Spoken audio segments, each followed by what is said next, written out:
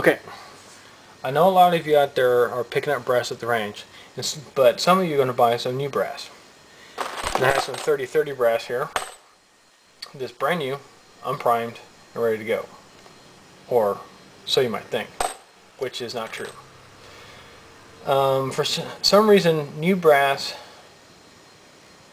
isn't always quite the same.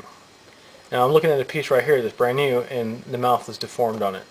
When you get brand new brass, you're going to want a full length resize each and every one and trim it because they're not exact. They're just punched out of the machine and thrown into a box. I'm going to take some close-ups of this and show you what I'm talking about.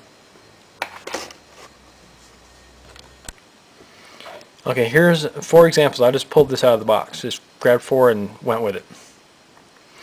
These 4 pieces of brass are brand new and unfired.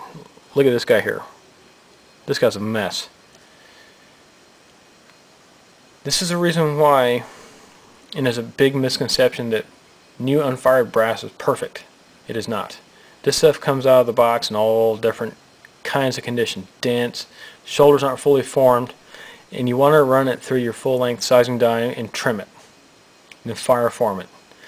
And I think you will find, and it's been true for me over the years, that brand new brass doesn't produce the kind of groups that my once fired brass does. My once fired brass makes much better groups, and that's because you're not expending so much energy trying to get this thing to form fit your chamber. This is 3030. Pistol brass varies. 357s are usually pretty good, but it's the rifle brass that I run into the most problems with. And this is bulk brass. Check your stuff, even if it's new.